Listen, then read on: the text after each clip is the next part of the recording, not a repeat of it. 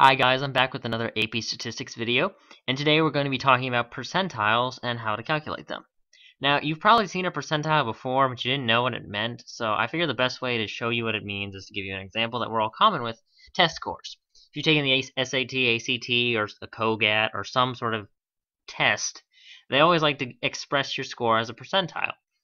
Now, for example, let's say I get my test score back and it says I'm in the 43rd percentile. Well, that means 43% of the scores on this test were below my score. And of course, because we know percents have to add up to 100, it would also mean that 57% of the scores were above mine. So you see what percentiles do here. They divide the data. They tell you how much of the data is either below a data value or above a data value. That's it. That's all they do. Now, I'm going to make one point very, very, very, very clear. When you are calculating a percentile, your data needs to be arranged from least to greatest. I cannot stress that enough. In fact, I'm going to say it one more time. Your data must be arranged from least to greatest. On the AP Statistics test, most likely they will give you the data already arranged from least to greatest. But if they don't, make sure you do. It's very unlikely that they won't give it to you arranged already, but just in case, you know how AP test writers like to be tricky. I mean, you've seen that kind of crud before. So just remember, when calculating a percentile, the data must be arranged from least to greatest. Moving on. There is a formula to this, and I'm going to show you what all this means in a minute. But here's the basic formula. And this letter I is your index value. Remember how I said your data is arranged from least to greatest? Well, the formula will give you an index, and if you're not familiar with computer science, the index just is a position, right? So let's say if I get an I that is equal to 10 after I solve the formula, that means the 10th number in my data set, going from the least value, would be the index or the number that would mark my percentile. P is your desired percentile. So let's say I want to calculate what number marks the 60th percentile. Well, my P is just going to be 60. And N is the number of values in your data set. So if I had a set of test scores that were, if I had a set of 30 test scores, my N would be equal to 30, right? So I'm going to also, but there's a little more to the formula that you need to deal with after you calculate I, right? Or solve for I. And that is, if when you calculate I, you get a non-integer, which is a non-whole number, you'll need to round up to the nearest whole number. So if I get, let's say, 12.05 as my I, I'm going to have to round up to 13. And it doesn't matter if I get 12.00000001 or 12.99999 or 12.564342. As long as it's not a clean integer, a clean whole number, I have to round up. But in the event that I do get a whole number, immediately after solving for I, then I'm going to need to take the average of the number in the I position and the I plus 1 position. Don't worry if that doesn't make sense, because I'm going to go through an example to show you exactly what it means. Let's get to that example. Okay, so here we go. Bethany, a teaching assistant at the University of Canada, was asked by her supervising professor to analyze the 25 test scores on the most recent mycology exam, which, if you didn't know, is the study of fungus. He wanted to know what score marked the 50th percentile. Yes, I can't spell what. Get over it. Calculate the median.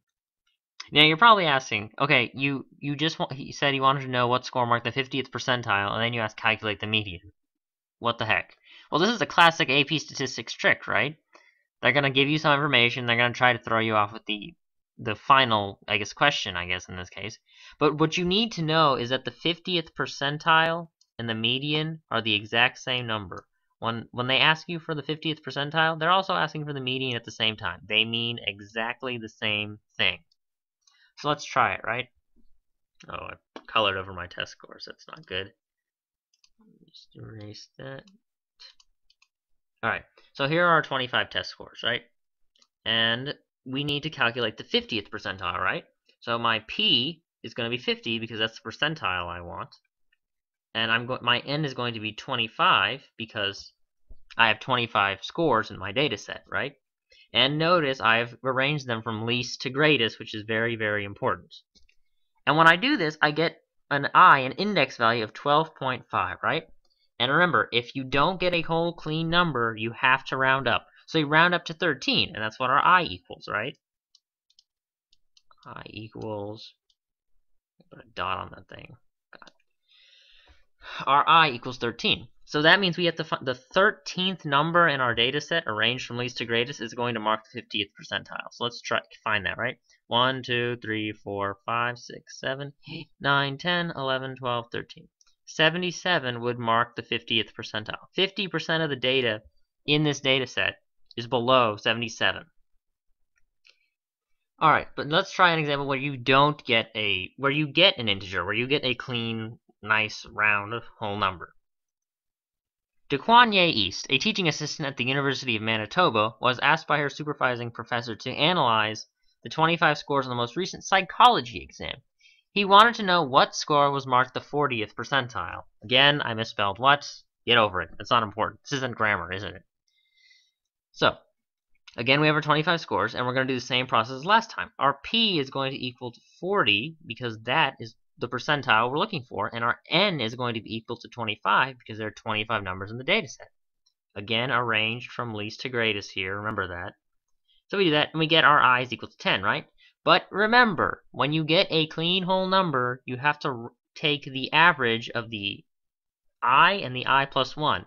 Our I that we solved for was 10, right? That's going to be I. But we also have to take the average of the number in the 10th spot and the I plus 1 spot, which is going to be the 11th spot. So the number in the 10th spot was going to be 70, which is the I spot. The number in the I plus 1 spot, or the 11th spot, is 71, and we're going to take the average, so we divide by 2, and we get 70.5. So that means that the 40th percentile would happen at a value at a score of 70.5. Now, whether or not that score would actually exist, that's questionable. But don't worry about that. But that is the summary of how you calculate percentiles. If you have any more, and if you are really astute and you're a guy who loves numbers like me, you might notice there's something inherently tricky and something inherently deceptive about this definition and this formula that AP Statistics uses to calculate percentiles. If you catch what it is, let me know in the comments or shoot our channel a message to our inbox. But hey, now you know the formula of how to calculate a percentile. So good luck, and I hope that you do something fun with your time. So go play outside.